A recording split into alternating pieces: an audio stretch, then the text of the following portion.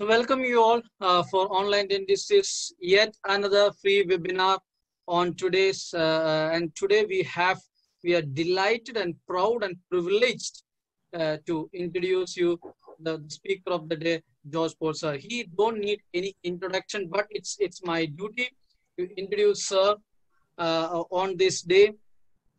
So from my part, from Online Dentistry, let me give you a warm, happy Independence Day in India. Thank you so much for coming in large numbers for today. George Bott sir has finished. He's an oral and maxillofacial surgeon. He's a pioneer in that. He's an honorary adjunct professor for MGR University, member and faculty of dentistry, Kerala University of Health Science. Now that's a part about typical George sir. There are lots of things to talk about it. But the humanity in him. Let me talk about the incidents that has happened to one of my friend who had a trouble on the way in Salem. And let me tell you, he had a big trouble and he don't know where to get help. He was in a deep trouble and very close friend of mine. And he wants a help and he called one of his close friend and he said, "Where are you?" "I'm in Salem." He said, "Do not worry. I will give you one number. Just contact him. He will take care about you." And the things are done. Even without the presence, the things were done. And that number was Dr. George Paul sir. That is the humanity or the human nature of sir. So that's the greatness of sir. Let me tell you, I don't like the conventional introduction of telling degrees and all. That comes. But sir is a human being, and his love for human beings is something that the whole world knows. Who are associated with sir will be knowing it, because he's a mentor, he's a guide. He really supports each and everyone how to go ahead. If you want to start a clinic, ask sir how to do it, how to go ahead about it.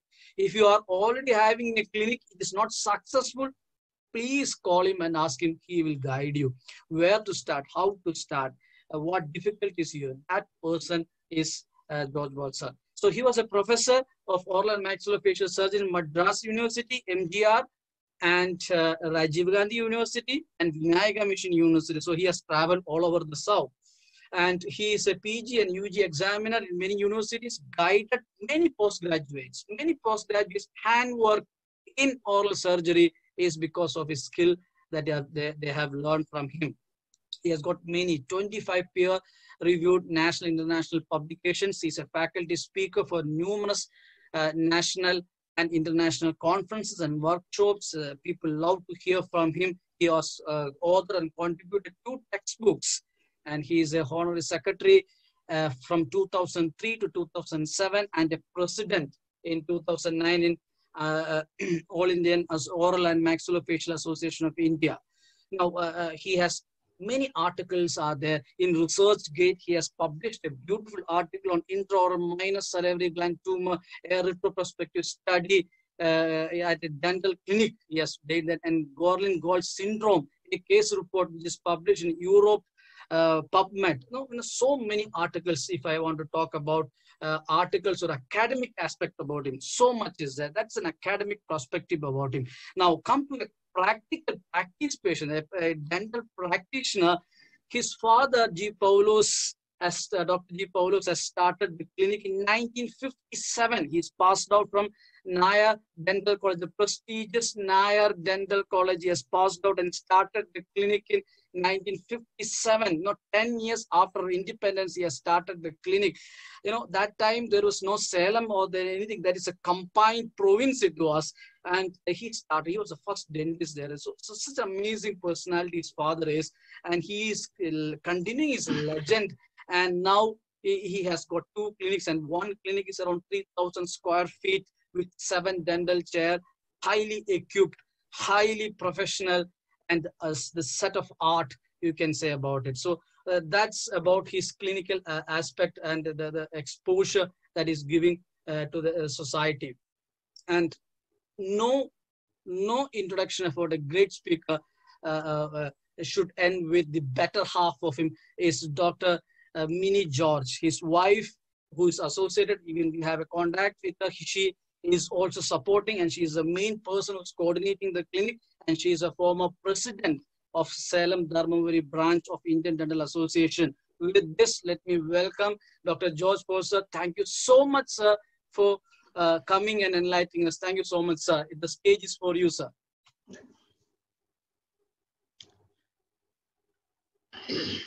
Can I start? Yes, sir. All right. Okay. So without much ado, I think I must humbly say that my introduction has made me very, very nervous, because I think some of the things were exaggerated a bit. I haven't done anything as magnificent as they made it out to be. But thank you very much, Joby and Binu, for having organized this platform, having conducted 200 webinars, and for having invited me. I'm honored to be invited to be on this platform to talk about, as Binu said, something as trivial as extractions. It is not trivial. And in the course of my presentation, I'm going to tell you why it's not so trivial and why we need to give it the importance that it's due to it. I take this opportunity to wish everybody a good evening and a happy Independence Day, and for all the good things that have come with independence.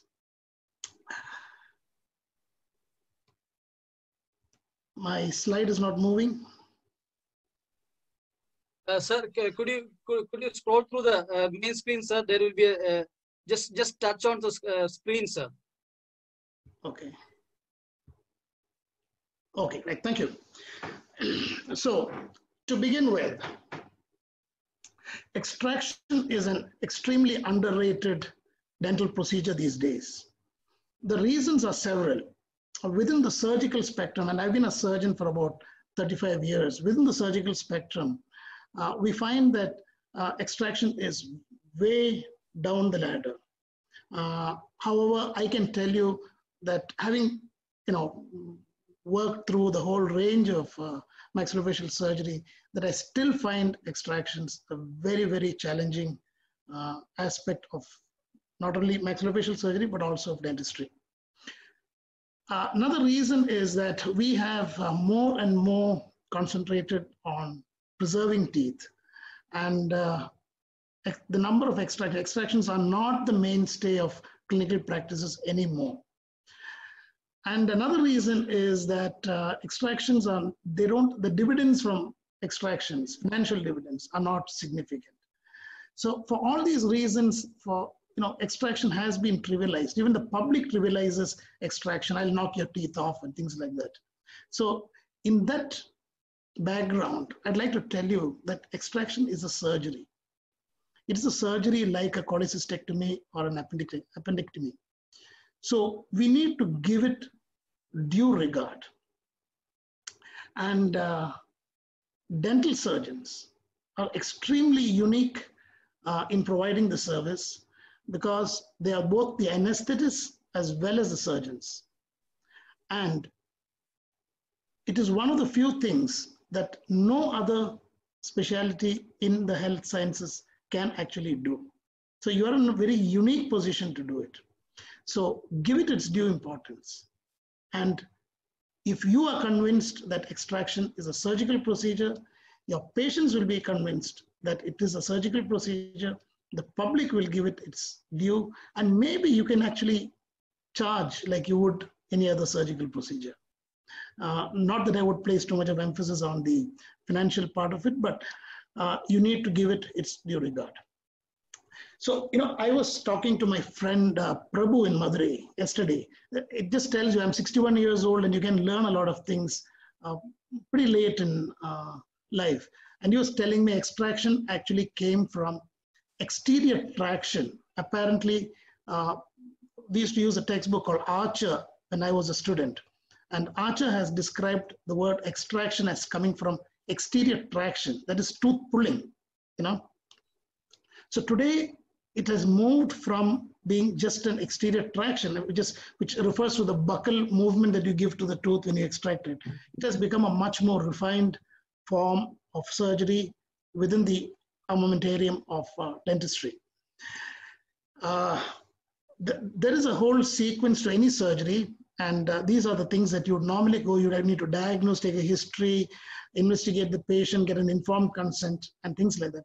We don't have the time for that. So today I'm going to just concentrate on anesthesia, the procedure, and some complications. And I hope to finish in 40 minutes, and you have 20 minutes to ask questions or clarify doubts, and I would be very happy to answer them. That works better if you want to learn.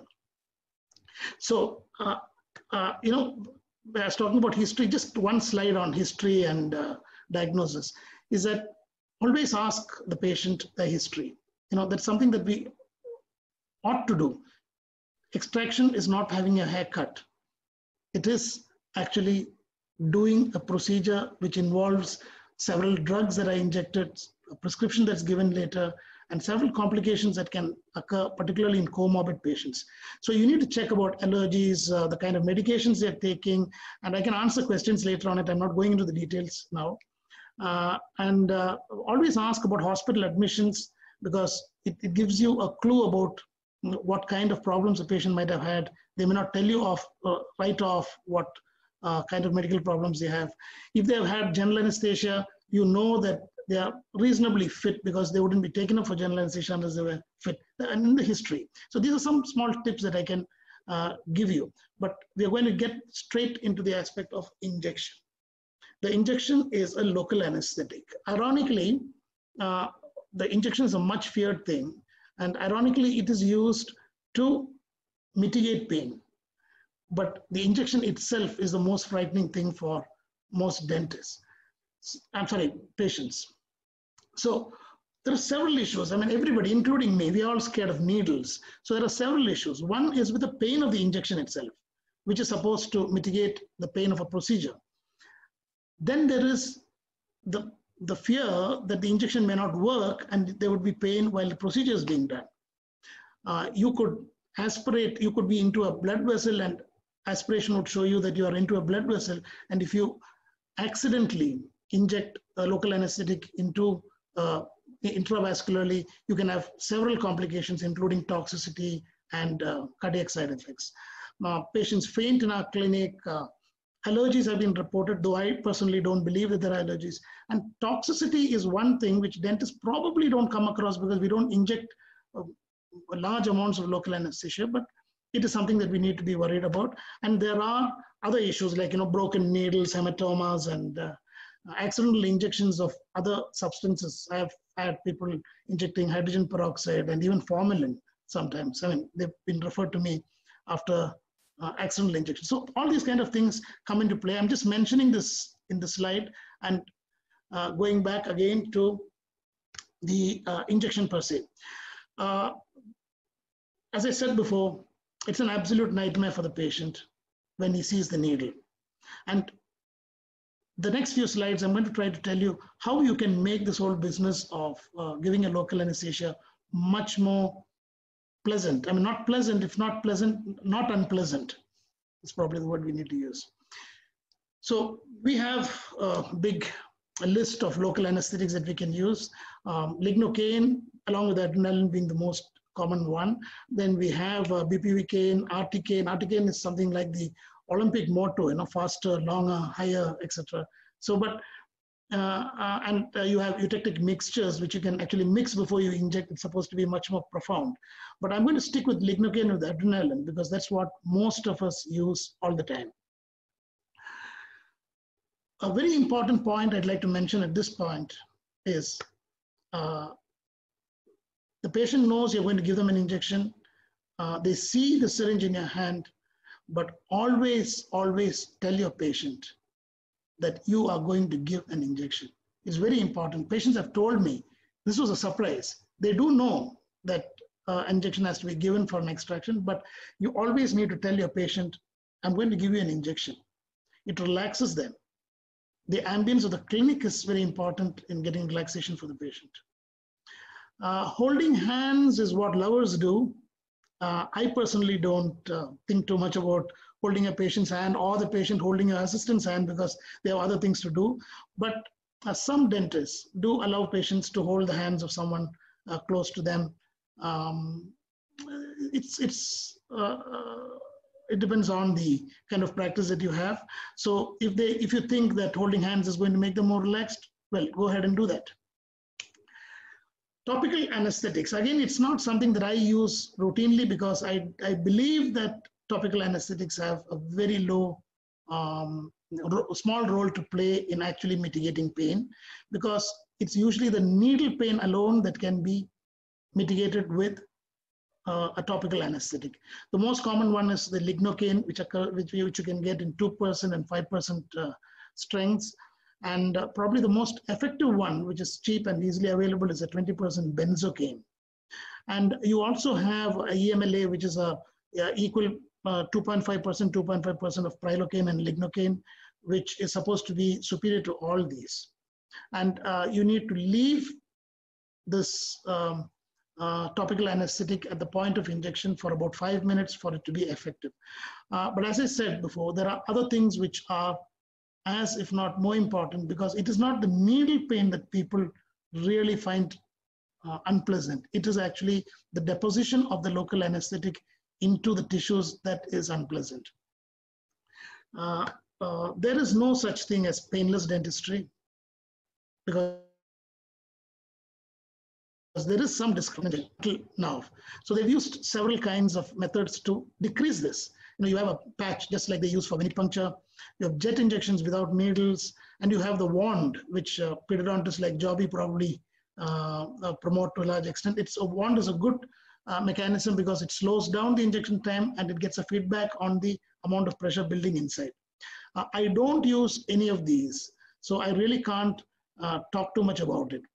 So going back to the topical application, benzocaine, let's assume that we're going to use benzocaine.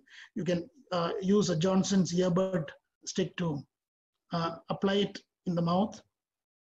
But the most important thing, as I said, and keep it for 5 minutes and then inject. It's not the entry of the needle that is actually painful. It is the deposition of the local anesthetic that is actually painful. So that's not a spelling mistake. The gap between S and L and O and W is meant to tell you, do it slowly. So if you inject a small bolus and then continue to inject subsequently over a period of 30 seconds or a minute, you can have a relatively pleasant experience. It will not be as unpleasant as you expect. And always aspirate several times. It gives you, each time you aspirate, it makes you slow down a bit. I mean, that's one of the techniques you can use to slow down. And pause between injections. It's very, very important that you pause between as you inject, so that the first dose of anesthetic kicks in. It's also very important for us to know the areas which are most painful. Most young dentists, it will take them a little time to understand that certain areas are more painful than the others. So the areas which are not painful, inferior alveolar block, for example, if you give it in the right place, the needle entering is usually painless. The same with the premolar and molar regions of the maxilla. But the anterior regions, the amount of nerve endings, the concentration of nerve endings per square area in the anterior region, both maxilla and mandible, is much greater. It's a maximum in the lips. And also the greater palatine and nasopalatine blocks, because of the dense tissue, when the local anesthetic is deposited, you can have a certain amount of pain. So you need to be careful in these areas, and probably this is the place, what is written in red, where application of a local anesthetic might help to decrease the topical anesthetic will help to decrease the pain. The needles that we use, I use a 1.5 inch needle, 26 gauge. You can use a 28 gauge, not much of a difference in that. And this should be long enough for you to be able to negotiate and reach the medial aspect of the mandible in a block. But for infiltrations, a lot of people use insulin needles, the 1.5 mm or 4 mm insulin needles. Now these insulin needles are very thin and very painless. So if you want a tip here, use insulin needles for infiltrations. They are much less painless than the, they are much more painless than the conventional hypodermic needles. A lot of people use cartridges. I don't, but I have used cartridges. The big advantage of cartridges is that the needle is very thin again. It's to do with the size of the needle. The disadvantage is that you can't aspirate, but then you have harpoon plungers which can be used for aspiration. So that's something that you can think about as well if you're using cartridges. But I use syringe for injections, and I'm quite happy with that. So aspiration, why do you aspirate? It's to prevent the inadvertent injection of your local anesthetic into a blood vessel, which as in the subsequent slides, I'm going to explain some of the problems that you can have with it. And if you are into a vessel, very often in the inferior alveolar nerve block, as you get better with the inferior alveolar nerve block, the more chances of you actually hitting a blood vessel, because you're closer to the point where you want to deliver it. And also in the palatal aspect, you hit the greater palatal artery from time to time. And if you have a positive aspiration, which means blood is coming into your syringe, what do? You immediately stop and withdraw, discard the local anesthetic, and you can re-inject. The only problem is if you re-inject into an area which is already bleeding, you might get a second aspirate, but the chances of going into another vessel a second time is very, very low. Some people postpone procedures. I don't think that's really necessary. And you can get hematomas in areas, particularly in people who tend to bleed easily. You can get hematomas if you go into a blood vessel. Now, toxicity, as I said, dentists don't really encounter toxicity as much as we think. The reason is we don't use very large amounts of lignocaine, and we're talking about lignocaine toxicity. So 2% lignocaine means about 25 milligrams of, slightly less than that, milligrams of lignocaine in every ml. And you can give up to 500 milligrams maximum.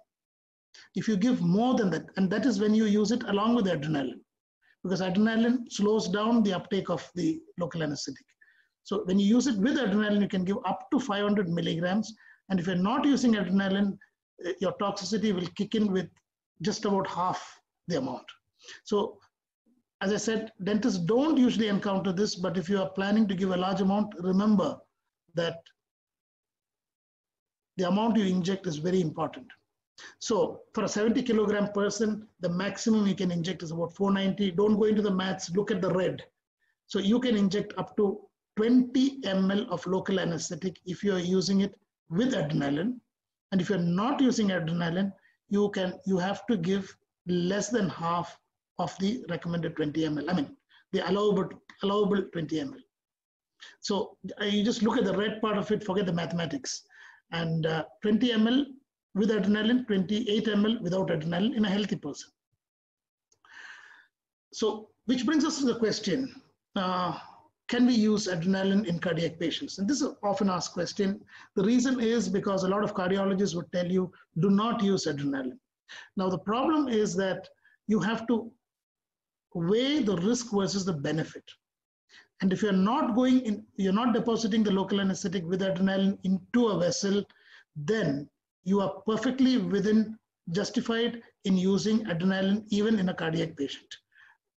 In fact, it is recommended. The reason is that if by not using adrenaline, you are going to cause pain while doing the procedure, you are going to produce stress, and the amount of adrenaline secreted endogenously by the patient is approximately 280 micrograms, which is much, much more than what would be produced by the adrenaline that you mix with your local anesthetic. So it is much safer to use adrenaline as long as you use it with the proper guidelines, which I'm coming to.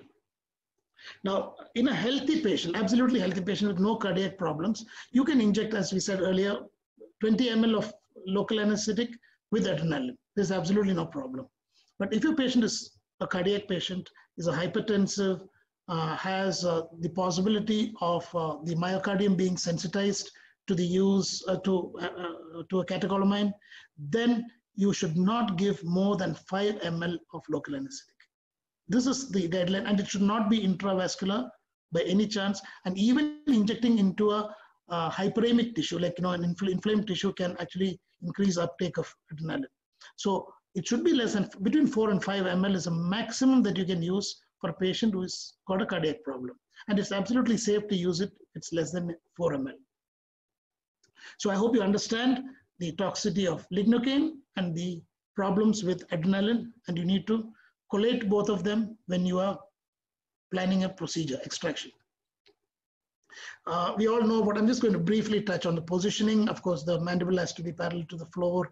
I still do standing dentistry. I belong to an old school, but even when you're lying down, the same principle holds good. Now, one of the things that I've observed, this is just a point, and there are several others, but a point I'm going to highlight here is when you ask people to open their mouth, they usually open their mouth in a crooked way to allow you to put the injection. Now, that is going to make it difficult to give you a block, particularly in your for your inferior alveolar nerve block. So asking them to open their mouths, say ah, without making the mouth crooked, is a good way of accessing the area that you want to inject. I am experienced because I was in a government college. I've been giving local anesthesia in a large number of people before I even graduated. So today you need to use a lot of signs and landmarks to identify the place where you want to give. But generally speaking, I'm not going to go into that. Generally speaking, in front of the pteriomandibular raphe, at the deepest point when you palpate from the external oblique ridge posteriorly, and at the deepest point, move the tissue aside. So go a little medial and move the tissue aside. And from the opposite side, I use a direct technique all the time, and I find it extremely good. And the tip of the needle goes close to or touches the medial aspect of the mandible at the point where the inferior alveolar nerve enters the mandible.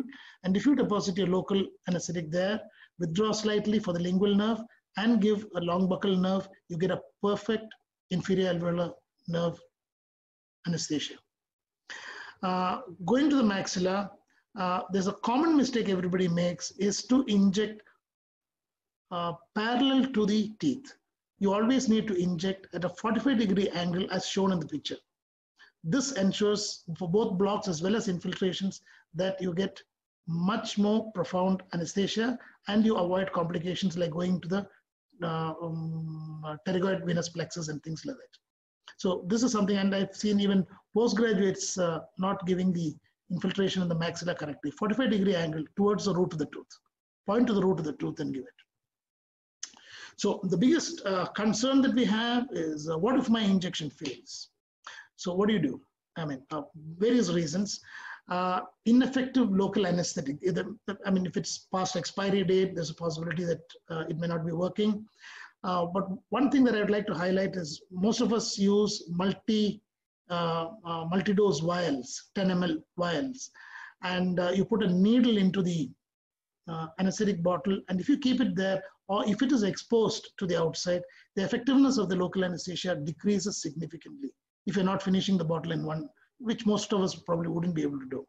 So you need to be aware of that. Never leave the local anesthetic should never be exposed to the outside through the needle even. It will decrease the effectiveness of the anesthetic.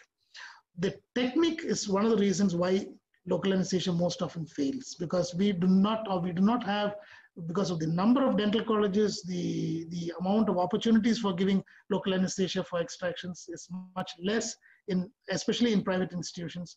So you need to work on that and develop your technique which is foolproof. Every block, and I obviously can't go into every block here, but it is something that you need to pay attention to. And of course, anatomical variations and aberrant nerve supplies in the best of situations might cause a failure of anesthesia. So if a patient tells you that they've got pain, believe them, give another injection. So you can inject as many times as you want, as long as you follow the rule of not exceeding 20 ml with adrenaline. Now, there are a lot of techniques. I've never used most of these techniques I've used the academic purposes, but I'm sorry, the Gaugates. The Akinosi is something that I use, especially in patients who have trismus. Simply put, the needle hits the anterior border of the ramus, and then you move the needle medially and pass it through the soft tissue and deposit the local anesthesia about an inch from the mucosa. The point of entry should be above the occlusal line. It's called a closed mouth technique, Akinosi, also called the Vazirani technique. There's an Indian involved on this Independence Day. We should probably acknowledge the contribution of India to the Akinosi's technique, as it's called, Akinosi Vazirani technique. And I don't use any of the others. It's purely academic. The periodontal ligament injection, you can use small amounts and it just anesthetizes that particular tooth. I'm sure you can read about that. So we get into the extraction of teeth. You can ask me questions at the end about anything that you want clarified to the best of my knowledge. I mean, I'll try to answer them. So you have this large armamentarium that you can gather. And if you put the armamentarium of every country and every group of people who do extractions, it would fill up several tables, because you have a number of forceps and elevators, which most of them are personal preferences. I'll tell you something else. Some of the useful ones, which I have felt useful, I'll tell you as we go down this thing. But so you have forceps, you have periosteal elevators, you have elevators for mobilizing the tooth, you have root forceps, you have bone cutting instruments as in chisels and mallets, which is not being used at all. I don't use them at least anymore. Micromotors and burrs. I will just touch on all those things as we go. So, but one of the most important things, the fundamental principle of doing an extraction is something that all of us should be familiar with.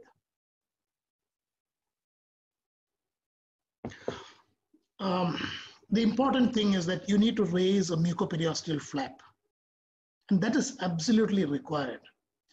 That's the only way you can expose the cemento-enamel region of the tooth. And your beak needs, and you use a periosteal elevator to do that. And this is something that you need to do very, very assiduously and very carefully, because it has a lot of bearing on how your extraction goes. And this is to enable the beak of your forceps to grasp the tooth. Now, it should always be, you see the wrong and the right, it should always be as far as possible at or apical to the cemento enamel junction. That way you can almost ensure that your tooth is never going to fracture. And this is true of anterior teeth as well as for posterior teeth, for lower as well as for upper. The lower we use in India right angle kind of forceps. So the beaks of those forceps again should go as deep as possible. That apical positioning of the beak of your forceps is very important. The next thing is the long axis of the tooth. Your instrument should be in line with the long axis of the tooth. If it is not, the chances of fracture is much more. I think the picture explains that situation quite clearly. And of course, as you can see, the grip is apical to the cemento enamel junction. Just a picture of a tooth being extracted. As I said, even for the lower, we use a meat forceps, but in the US they use something like what looks like an upper forceps, but it has a right angle. It's useful in some situations, but I find this much more convenient. Probably we're used to it. So hold it so that your tip of your beak is apical to the cemento enamel junction. It's a very important point, and it should be at the long axis. The beak should be in the long axis of the tooth. If you do these two things, there's very little possibility of you actually fracturing the tooth. You have a whole range of instruments. Now you have periotomes, which you can use to actually slowly work your tooth out of its socket without losing any bone. These are all implant driven. They are very useful. The beaks themselves have different kinds of engineering that goes into ergonomic ways in which to grasp and extract your teeth. I still use my father's 40-year-old or 50-year-old Ash forceps. I don't know what I'll do. I hope it survives until my retirement. You have the atraumatic physics forceps, which has one sharp end and one which is the thing. I can understand how it works. I have not used it personally, but these are relatively atraumatic, and they say that even the teeth that are likely to break will not break if you use this thing. I do not know too much about it. I've not used it, but I'm sure that there are several of you who have used it and who can probably attest to its advantages. And you have fancy things. This is like a fishing rod. You actually reel the tooth out of the socket. Minimal trauma. You actually put an instrument into the pulp and right up to the root and then reel it out. I'm sure the younger people are going to see more and more of these things coming in over the years. And I'm sure you can adapt to the technology as and how it comes. Now, if you do all these things, you expect that a tooth will not fracture. Let me tell you, after so many years of practice, your teeth will still fracture. And if they fracture, you need to have a strategy to remove it. It's an open method. We call it an open method right now. You can call it surgical extractions, but then, as I said, extractions themselves are surgical, so that's a superfluous term to use. So elevate the gums as you would do in your regular extractions. With a periosteal elevator, and access the tooth, because you have to see the tooth if you want to grasp it.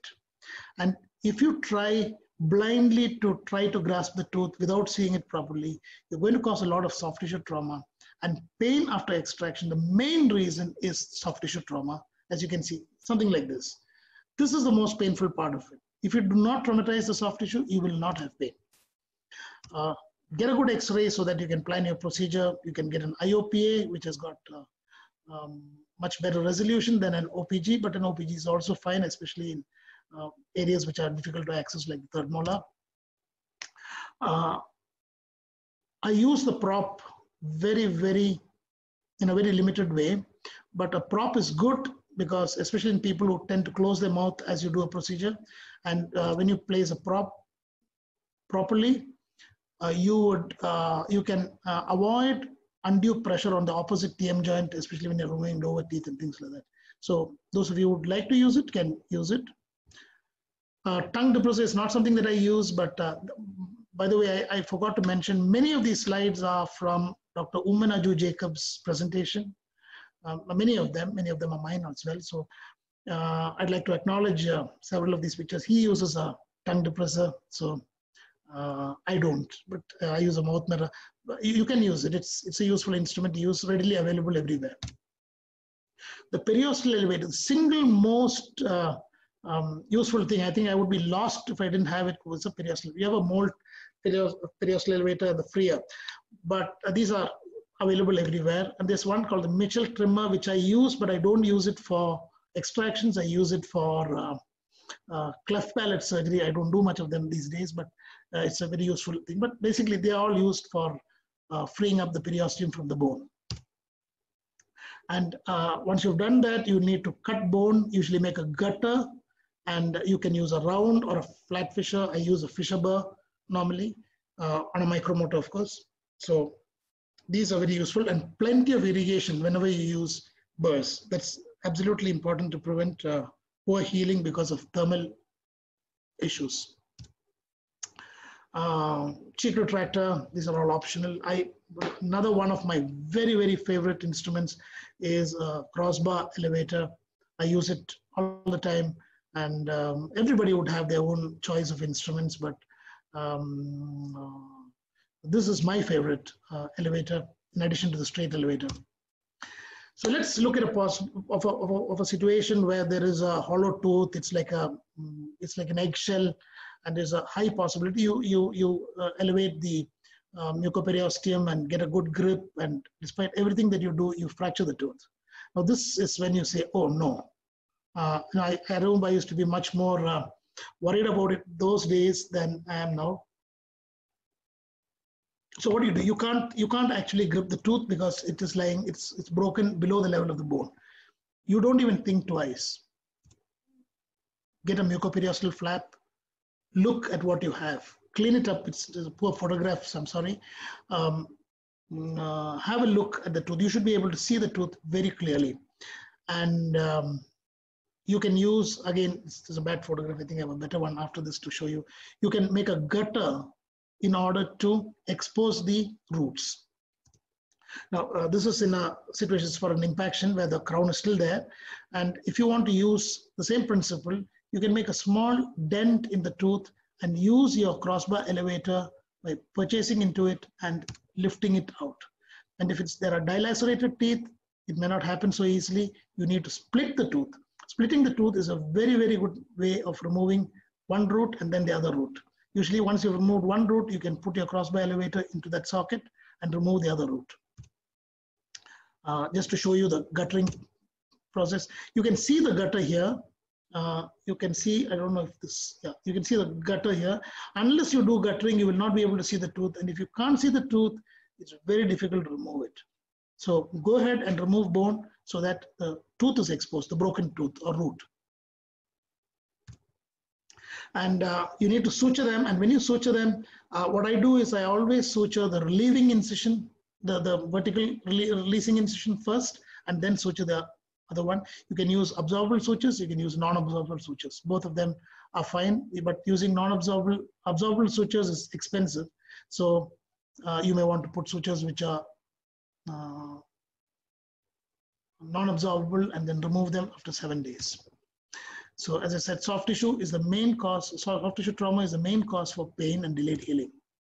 Now the maxillary third molar is an issue with some people, but I find it one of the easiest extractions to do. But every once in a way, you will have what is called the tuberosity fracture. Now that's very disconcerting. If you have raised the mucoperiosteum very well, it won't do much of damage. But if you haven't, you will get tears into the palate and tears into the buccal aspect. And that can be very disconcerting because it heals very slowly and it's a very painful thing. A lot of people do not use a straight elevator. I do use a straight elevator, but a Warwick James elevator is something that's strongly recommended for removal of these teeth. And of course, the forceps delivery, like they say in gynecology, is something that probably would lessen the chance of a tuberosity fracture. There's nothing wrong with the tuberosity fracture if you can close it, but when you have the patient is going to have a denture subsequently, a primary stress-bearing area might be lost, but usually it's not a significant problem, even if you have a tuberosity fracture. Every once in a way, you have a, rarely do 8 crowns fracture, but if that happens, or if you have an impacted upper 8 which you want to remove, you do the releasing incision in the manner that is shown, a releasing incision, and raise the mucoperiosteum flap. And then you have this wonderful instrument called the Laster retractor. I'm sure most of you haven't heard about it. It's like a alila, it's like a leaf, you know, and it's got a small curvature at the end, and you can pass it under the mucoperiosteal flap and take it right up to the pterygomaxillary area and lever it outward, and you'll have an excellent exposition of the upper 8. And you can use your burr. The burr will go into the concavity of this retractor. It's a very, very convenient forceps. And this forceps is Sirag Surgicals in Chennai makes this particular forceps. You buy it in the UK, it's going to cost you about 90 pounds, but I think it's much, much less here. Not too many people have started using it, but if you have an opportunity, try to get this particular instrument. It's a very useful instrument. I got it about 3 or 4 years back, and I'm so happy with it. It takes a lot of stress out of the upper molar difficult situations, but last molar difficult situations. Sutures. Some people put sutures. Are they really necessary? It's a very, very personal preference. But if you have raised a mucoperiosteal flap, obviously you must put a suture, especially if you have a releasing incision. And then if there are possibilities of bleeding and you're putting a hemostatic into the socket and you want to keep it there, you obviously do need a suture. Now, the preferred sutures are, of course, swaged needles and suture materials. Now, the problem is that they are expensive. And if you're going to put only one suture, it might be expensive in the Indian context, at least in our practices, we find that expensive. So if you're using a needle with a hole, it's called a traumatic suture. The other one is an atraumatic suture. Now, you can make the atraumatic suture a traumatic suture as atraumatic as possible by small tricks, but I'll come to that. You have needle holders. I'm sure all these instruments you have. Dentists tend not to use soft tissue forceps, a tooth tissue forceps. Use it. It's very, very convenient when you're putting in sutures. And of course, you have suture needle. So this is a small technique. It's there in Laskin, but today with swatched needles and suture materials, they're not used much. But just look at the pictures and see if you can get a hang of it. You pass the thread through the eye of the needle and then loop it around the tip and bring it back and again pass it through the eye, and you'll have the situation. And you pull it up and you don't put a knot there, but it's relatively atraumatic. You can use this in your practice. It might be useful. And this just to show you how to use a tissue holding forceps and put a suture. Elegant. Now, tooth extraction is a surgery, and it needs a certain amount of elegance to do it. Now, what are the common complications? At the end of my talk, the biggest problem is when you break a root, oh damn, it's gone. The root is broken.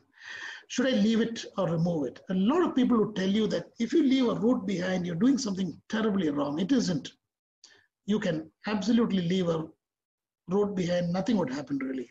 And if it's a small bit, in all possibility, as long as it's not infected, if it's infected, it usually comes out easily.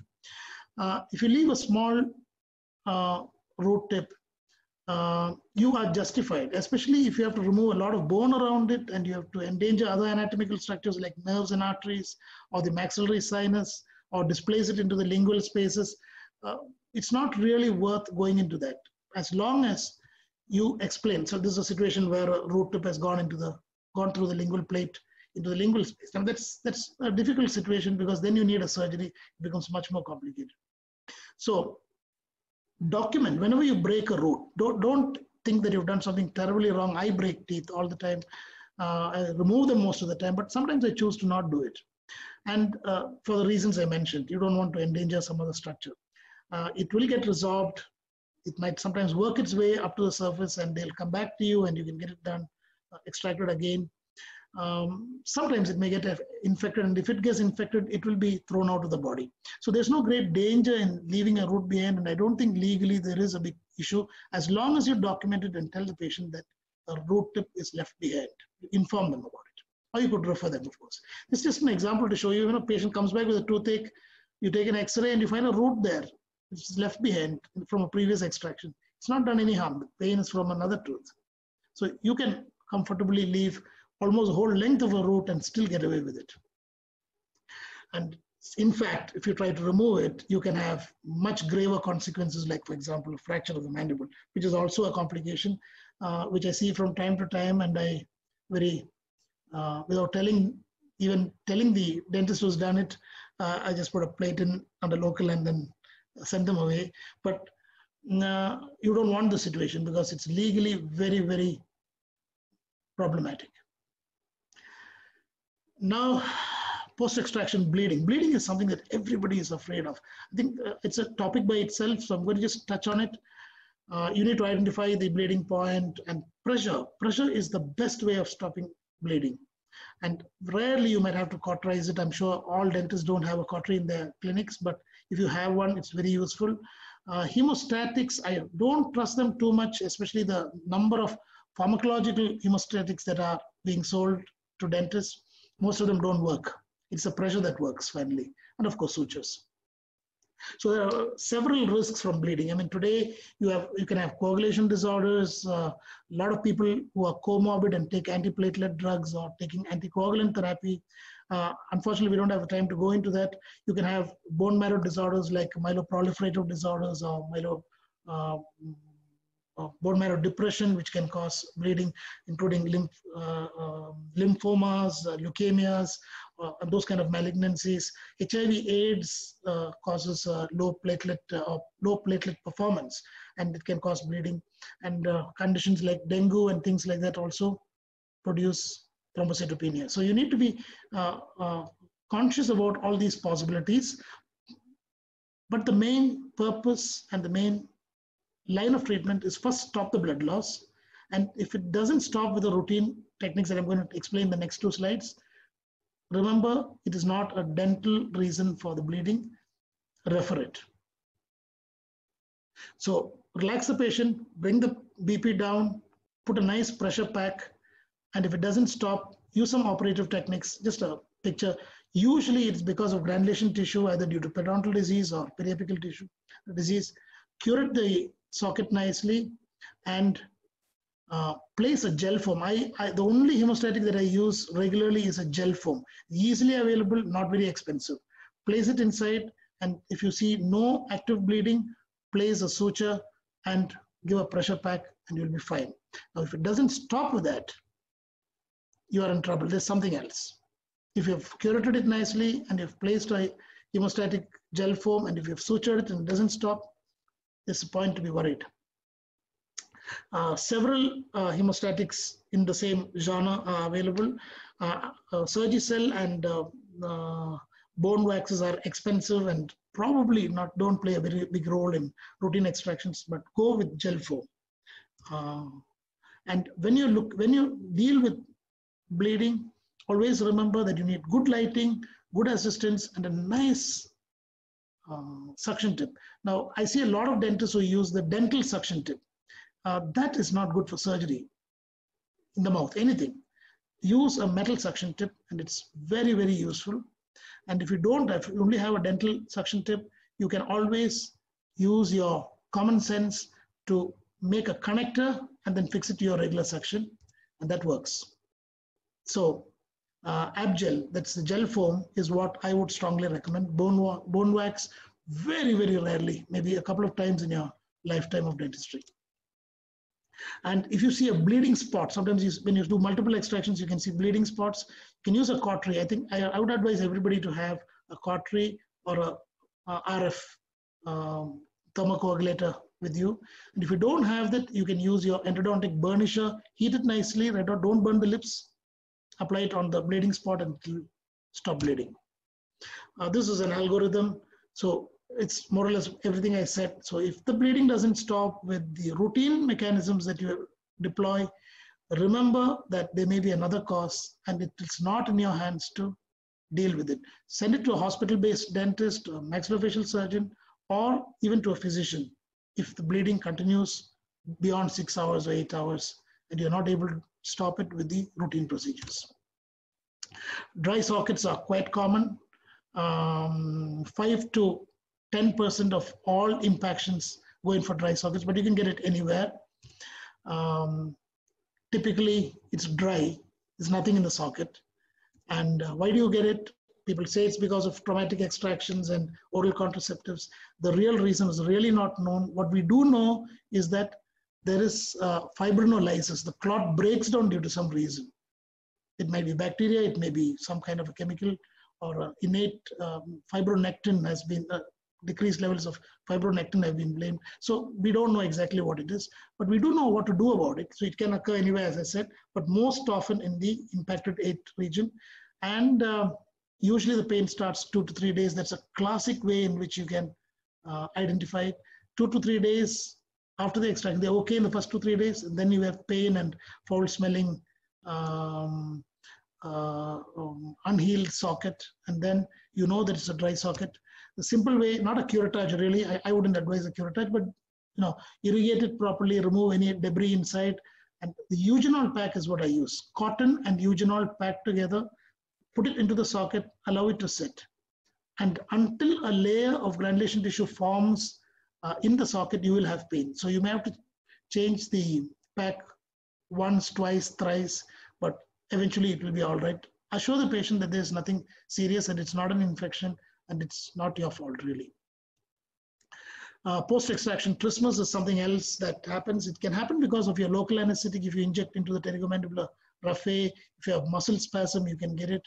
You can also get it because of patient doesn't open the mouth for a long period of time. There's some fibrosis in the muscles around and you can have trismus. Also, active infections can cause trismus, but it's usually because of inadequate amount of mouth opening after an extraction or because of spasm of muscles from the injection. And I use a Heister mouth opener. It's a screw type thing. It costs about 1,200 rupees. It's an extremely good instrument to use. A lot of people say ice cream sticks. I think ice cream sticks are very, very good for eating ice creams. I really don't find a use for it. You can use manual opening. You can use these equipment for opening up the mouth slowly.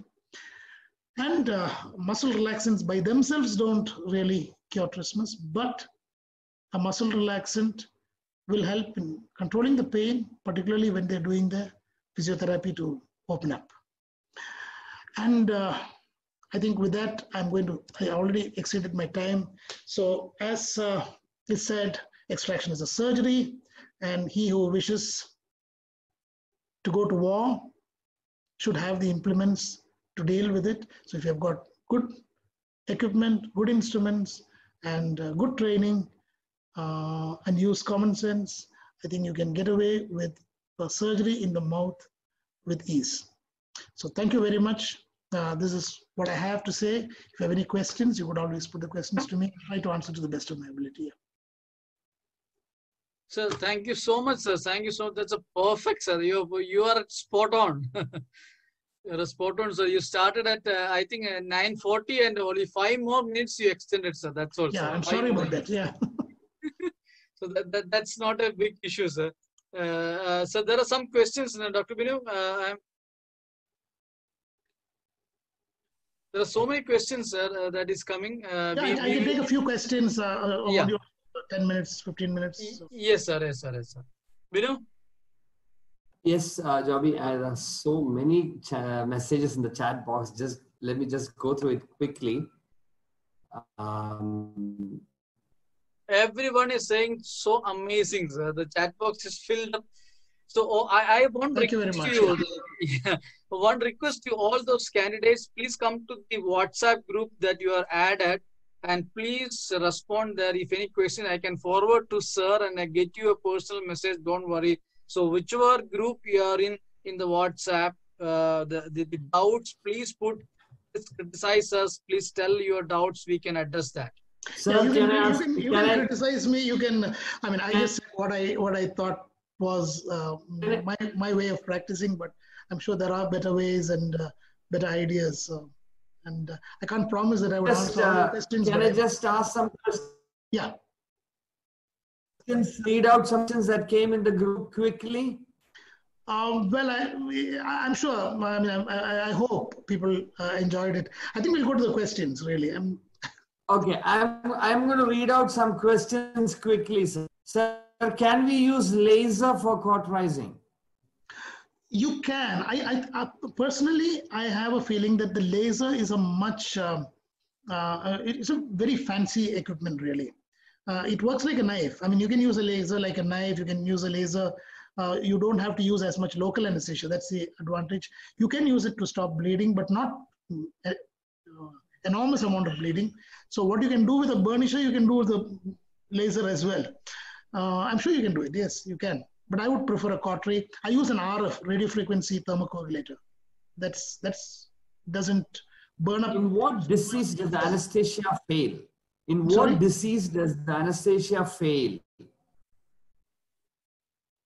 I mean, there's no particular disease where it fails. As I said, it fails if the anesthetic is expired. It fails if your technique is not right. It fails if you have aberrant nerve supplies. But I don't think there's any disease as such where anesthesia fails. Why is there reduced action of LA in case of cysts and abscess? Okay, that's, I mean, it needs a big answer really. Not so much in cysts, but in abscesses, yes. See, what you need to understand is that it is the local base element of the local anesthesia that acts to produce anesthesia. Now, if you have an infection, that area is acidic in nature. And the local anesthetic, if you look at the bottle, it says lignocaine hydrochloride. It is made into an acid salt. That's the only way it will actually dissolve. So when you inject an acid salt solution into an acidic media, that dissociation of that molecule will not take place. So, because the body is also acidic when there's infection because of PABA, para-aminobenzoic acid. So, that's the reason why it doesn't work. So, for the anesthetic to work, you should have it should be injected into a more alkaline 7.4 is the pH of the tissues. There it will dissociate. But in an infection, the tissue will not be as alkaline, and therefore dissociation takes place slowly. It's theoretical. So I don't know how well I can explain it, but if you've understood it, that's the reason. But you're right, it doesn't work. That's the reason. What is the protocol of stopping aspirin and antiplatelet before extraction? Okay, I avoided that because that's a big explanation. But first of all, you don't have to stop antiplatelet drugs. The current position on it by the American Heart Association, by all statutory bodies and groups, is that you don't have to stop aspirin. In fact, in patients who have had stents, you should not stop aspirin, because if you weigh the risk and the benefit, withdrawing aspirin can cause a coagulation problem, which can be much more dangerous, really. So you don't have to stop aspirin. But if you feel that somebody's taking aspirin as a prophylactic, as I am, and you don't want to have as much bleeding, then you can stop it. But the bleeding caused due to an antiplatelet is very, very low. It's not the same with anticoagulants. Anticoagulants are more problematic, warfarin, sodium, and things like that. So there you have to actually preferably refer it to a hospital-based dental setup or to a maxillofacial surgeon or somebody who's familiar with it. And usually it requires, the INR, anticoagulants are given to keep the INR, international normalized ratio, at a high level to prevent coagulation. So if you stop the anticoagulant, you're going to have a rebound coagulopathy. So you don't actually stop the anticoagulant, you substitute it with Clexine or something like that. And, heparin can be used. You can use various other substitutes to keep the medical situation under control. And it's a big discussion, really. I don't know if I can really. I know, sir. Binu, there are many other questions coming up, like, sir, how to extract an impacted third molar? So the answer is it will require 3 years to explain that. Yeah. Dr. Binu, can I interrupt? There are some questions from the YouTube. Can I just, one important question from the YouTube live is, dry socket, is it common for diabetes or is it common for smokers? Yeah, there was a theory that smokers tend to get, and I remember people used to say don't smoke because you can get a dry socket. But I don't think there is evidence-based proof to show that smokers actually develop more dry sockets. Diabetics, no, it's not because of that. As I said, it is fibrinolysis. For some reason, the clot doesn't stabilize and breaks down. So you have to wait for granulation tissue to form on the bone and then for it to heal secondarily. I mean, all of them heal secondarily, but it takes a little more time to think. But contraceptives, there are quite a few studies which show that contraceptives have been shown to cause dry sockets. Traumatic extractions, I mean, I have done traumatic extractions and no dry socket has happened. I've done perfectly all right, very smooth extraction procedures where dry socket, it has resulted in dry socket. So it just happens. I think we don't know. That's okay, sir. Sir, one more question from the YouTube is that, sir, how to give a nasopalatine nerve block less painful?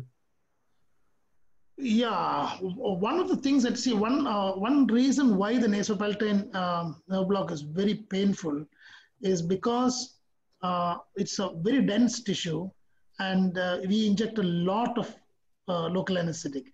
So one of the techniques that have been said is you can give, on the buccal aspect, if you give a little local, then it seems to seep down the papilla, and you may have a little less pain when you give the nasopalatine block.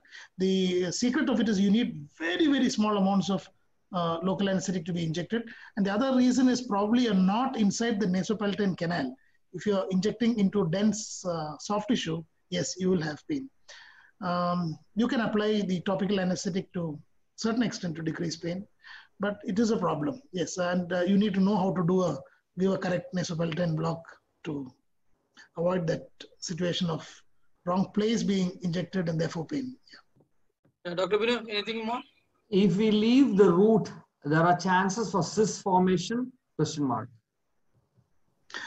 Not really. Okay. Well, if there is a periapical granuloma around the root tip that you have left behind, yes, there is a possibility that it can happen, but it's only as much of a possibility as a tooth which has a periapical lesion.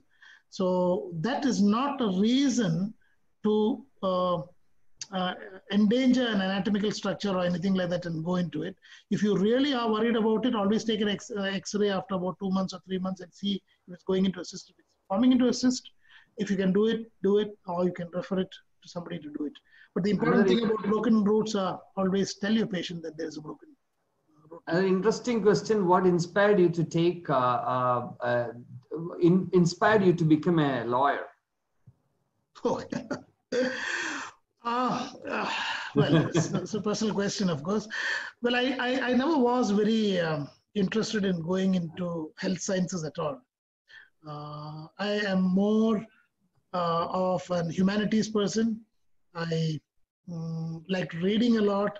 I liked literature. I liked economics. I liked a lot of other areas, economics and not so much commerce. Yeah. So I was forced to do dentistry because my father made me become a dentist. And so after I became a dentist and I had to go and visit my wife in Bangalore, I came to know there was an evening college available to do an LLB. So I took the opportunity to do it, but I wrote the examination only 10 years later. I am a lawyer, I'm a qualified lawyer today, but I gave it up at one point of time after I finished the course. Then I went and wrote all the papers together in one shot and got through in 2002. That's how I became a lawyer. It's just an aspirational thing, something I was interested in humanities. Yeah. That's great, sir. That's great, sir. So your better half made you better. I'm sorry? Your better half made you better. Yeah. Well, I don't know if it's better, but she's made me better in many other ways. Okay. Yeah. That's great, sir. That's great, sir. That's a great inspiration to all of us. I'm just checking. Jobby, just want to check the groups. There are a lot of questions that are coming in the WhatsApp groups. Just check that. I'll just check the chat box. Okay. What to do if a patient is allergic to local anesthetic? This is going to be rapid fire for you, sir. Yeah. See, this is, 25 years. I was in Trivandrum Dental College when they celebrated the 25th anniversary. I was there again when they celebrated the 50th anniversary. They do about 300. They give about 300 injections every day in the oral surgery department. And in 50 years, not a single patient actually developed an allergy. So there was allergy to Procaine in the initial years. And a lot of physicians and surgeons tell me that they have allergy. I think it might have been toxicity that they're talking about. True allergy in my lifetime, my father's lifetime, and in the Trivandrum Dental College's lifetime has never been reported. So I think it is just a fallacy. People do not have allergy to local anesthesia, not to the modern local anesthetics. The old one, Procaine, used to have, and there was some allergy to the preservatives that were used in the early years of local anesthesia, not anymore. Can I address one question? The group, the WhatsApp group. Go ahead. How to remove buccal converted maxillary third molar? Which instrument is the best to use, elevator or third molar forceps? Well, a buccal version is actually very easy to remove. I use a straight elevator and it comes out, but different people, my friend, also my brother-in-law, Dr. Umanaju Jacob uses a Warwick James elevator because you have to raise the periosteum and things like that. And there are some very nifty looking forceps which I use specifically for last molars. I can't show it to you. They engage very well, but usually elevation will get the tooth out, either with a Warwick James or a straight elevator. I use a straight elevator, but Warwick James is the one which most people would use, yes. We have a question in one of the groups from a very senior orthodontist in the country. What about use of alveogel for dry socket? Yeah, I think I probably was one of the earliest people to use alveogel in India, because I used to go on these humanitarian projects and I saw this thing in one of the clinics there and I brought it back. Honestly speaking, it was disappointing for me, because a lot of people, I mean, it's being sold now in India I'm talking about 25, 30 years ago. So it's being used very widely now, but I still think that cotton mixed with zinc oxide eugenol is the best Optindent that you can use in a dry socket. Alveogel is expensive, so therefore people think that it's better. We always think that expensive things are better, isn't it? So, well, it has a role perhaps, but I don't know. I personally didn't find it particularly useful. I prefer using, if all I have to use something other than zinc oxide eugenol, this thing, I would use a bismuth iodoform, small pack of bismuth iodoform, which you get as a thing. I use it for cysts, so it's available in my clinic, so I sometimes use that, yes. So one question, sir, in the group, sir. Should we compress the socket after extraction? Is it mandatory? Oh, sure. Absolutely, you must do it. If I didn't say it, I missed something there. Yes, you must. So you must compress the socket. It helps in healing. It helps in, especially if you're going to do you're doing multiple extractions and you're going to replace the tooth there. A compressed socket is very useful. You don't have to do an alveolectomy later, and also it decreases the chance of bleeding, better healing. Yeah. Sir, one question is, if the patient is having a periapical abscess, suffering from periapical abscess, will the LA will work, or any other methodology is there where we can improvise the LA or effectiveness of the LA? Okay, if you're talking about the mandible, you're giving the block at a point distant to the actual tooth. And if you give a sufficient amount of local anesthesia around it as well, it usually works. But if you have an abscess, I mean, one of the ways of draining an abscess is by extracting the tooth. That's one way of doing it. Yeah. But if there is a fluctuant abscess that is visible, you can do an IND, wait for the abscess to heal, and then go ahead and do the extraction. In the maxilla, if you have a periapical abscess, I think you'll have a problem with anesthesia. But in the mandible, because you're giving a block, you can get away with it. There's one question here. LA bottle contains 30 ml, but it's not. But it is also written not more than 10 withdrawals. Why? See, technically speaking, multi-dose vials are not. It is ideally you shouldn't be using them. Cartridges are better, because the chances of, as I said, the effectiveness of the local anesthesia going down, and using it multiple times, you can get pass infection into the multi-drug vial, multi-dose vial. So ideally, it's not to be used, but I don't know. Is it 30 ml? I really, I'm not sure, because I've never checked that thing out. How many ml does it contain? The entire bottle might contain 30 ml, sir. The bottle which is coming, it is 30 ml, sir. I'm not sure about that. I'm sorry. I don't know how many ml that, but I know it's about multi-drug vial. I'm not sure exactly how many ml it contains. And I do not know why they say, you can either say it to be used only once or not to be used, but why only 10, I do not know. I have no idea why I've never seen it really, honestly speaking. Is that written on the bottle, they say? Not more than 10 withdrawals? I don't know. Not to the best of my knowledge.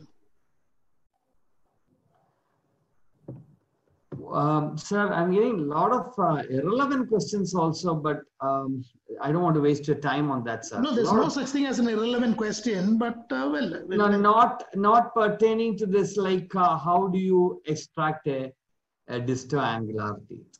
Okay, that's. I suppose I mean, these are things that you have to learn by actually the hands-on experience. I know we have hardly 5 minutes. I'm trying to. I have two more questions. Having said this, Binod, having said this, I just wanted to tell you something. I have a friend called John Nason in Chennai. He does 3D. He creates 3D models for various pathologies and things like that. So he was telling me that he can actually create a 3D model with an impacted tooth inside, and with different materials for the tooth and the other thing. You can actually practice doing extractions and practice doing impactions on that. So I think if something like that comes, that would be the best way to learn how to do these procedures. I mean, explaining it verbally is very, very difficult to. I can understand, sir. That's why I was trying to avoid some questions because no problem. So now you know this so many questions. How many days do you have to place the eugenol pack? I'm trying to select questions which are more relevant to today's topic. I usually leave it, change it on alternate days. So if I place the eugenol pack on Monday, Wednesday, I would change it.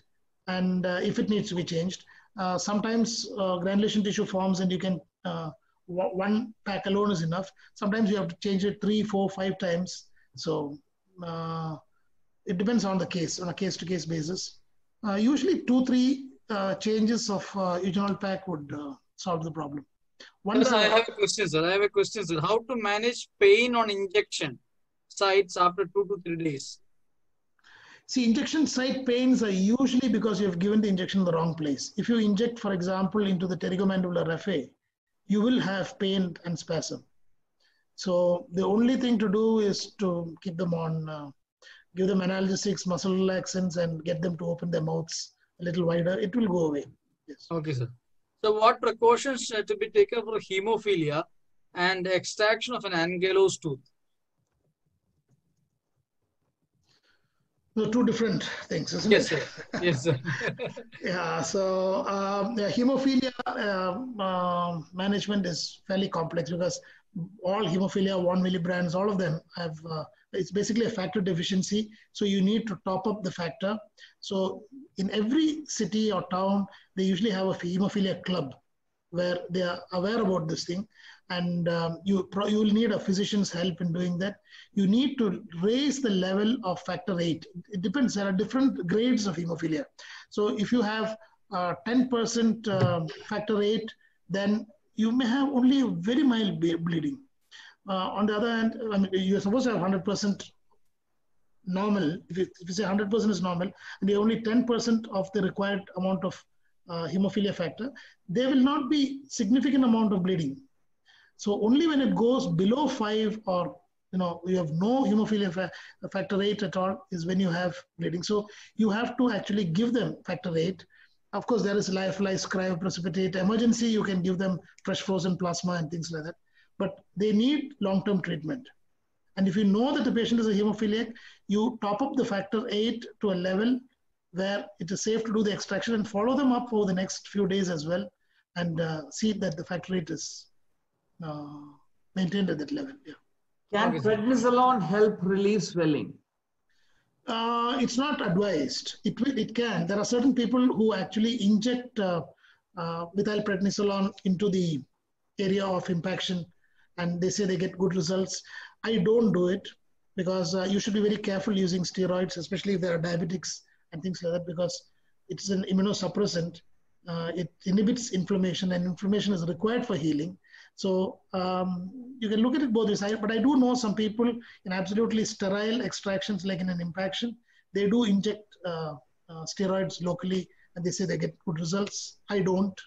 So it's not absolutely forbidden, but you need to be very careful using it. How to control pulp polyp bleeding? See, that's why I'm telling you, this is going to a different level. I know. Yeah. Well, pulp polyp bleeding, I think you need to just extract the tooth or whatever you need to do with it. But that will stop the bleeding and cure it the place and stop it. But if you don't want to do an extraction in COVID times, you just want to stop the bleeding, you can use RF, a cautery, a laser, or even a burnisher that is heated. All of them will work fine. What is the most common legal issue in extraction? I'm just picking up some questions that has some relevance to today's topic, sir. One of the issues that I've come across, I mean, probably going to be useful to people who are listening, is when you have 2 teeth with the interproximal caries, and the patient says he's got pain in 1 tooth and he wants only 1 tooth removed, you make a choice of removing 1 tooth based on your X-ray or your clinical finding, and then they come back the next day and say, "Doctor, you pulled out the wrong tooth, the cavity is still there." You understand? It's interproximal, so both the teeth have cavities. So these things have to be explained very well. And of course, I have had situations of fracture of mandible. 2-3 patients have sued their doctors. Root left behind. And in fact, I appeared for somebody in court and said there's nothing wrong with leaving a root behind. Infections, post-operative infections in diabetics, which may not be because of the extraction itself, but especially maxillary teeth. I've recently had a person who had a maxillary sinusitis, went on to have pansinusitis and developed orbital apex syndrome, lost the eyesight in one eye, and eventually patient died actually because it went transcranially. But that was not because of the extraction, it was because the patient had mucormycosis as a result of uncontrolled diabetes, and he happened to have a tooth extracted. So there are all kinds of things. Joby, we are almost done. Yeah. With the session, we hardly have 1 minute more. Joby. Yeah, You want to just take over? The last question to you, sir. The one question has come is, if the patient have pain after LA, what should be done after the LA and the patient has got a pain, difficulty in opening the mouth? Would you advise? No, are you talking about immediately after giving the local or? No. I mean the next day onwards, just because. Yeah, I already explained that. Probably the local anesthesia was given in the wrong place. It must have caused some muscle spasm. Done, sir. Done, sir. Accent and exercise and things. So let me conclude today's session. Thank you so much, sir. It was an enlightening session. It was such a informative session. I have no words to explain to you how you explained it, and people are responding that it's like a power nap. It's like open their eyes. They know what they are doing wrong and the right thing that they're doing it. Thank you so much, sir, for coming in this 3 hours. I mean, you always told me it's little late, Joby, for my time. But you know, our community, there are around 4,000 people who is watching through the Zoom and YouTube live, sir. So thank you so much. Thank you so much, sir. Thank you so much, Joby and Bino. It was a great pleasure, and thank you very much, all the people who participated. I hope you benefited from it, and you can always. I haven't put my email ID there, but I'm sure you can go through your. It's not very difficult to find me, actually. Yes, sir. So what about your DCA webinar, sir? When is going to come, sir? Yeah, I might as well mention that. I think that's going to be a fairly useful webinar, because I'm going to talk on informed consent, both as a general informed consent as well as informed consent during this COVID period, because there's a lot of litigations that are coming out of inadequate amount of information. It's on 20th of September. That's a Sunday at 4 p.m. A more acceptable time, I guess, on a Sunday. Yes, sir. So those of you who are interested in informed consent, it's I'm going to cover a fairly good area of informed consent so that people understand what it is, when to use it, when it's not necessary, and things like that, and also specific to our COVID situation. So. Thank you so much. Dear members, please listen to what sir says is COVID, the informed consent. Actually, today I told sir that we can include that, but sir said I am going to do a DCI. So let us listen to that on 20th September, Sunday at 4 p.m. And sir, if you can share, I mean, the link will come to all the groups. If not, sir is getting the link. Please share to us, to our platform. We will share to everyone. We are on 8,000 people in our platform, sir. More than 8,000 plus people are there in our platform. So we can share to them so they can listen to that. Thank you so much, sir. Convey my regard to ma'am also, to everyone also. Thank you so much, sir. Thank you very much. It was a great pleasure. And I wish you well. Good night. And there's this famous, on Netflix, just because you're going to sleep right now, Netflix has a program called Good Night and Good Luck. It's about a CBS reporter who always ended his program with good night and good luck. I'll do that. Good night and good luck. Okay, sir. Thank you, sir. Thank you so much. Good night to all. Happy Independence Day. Good night to all. Yeah. Thank you.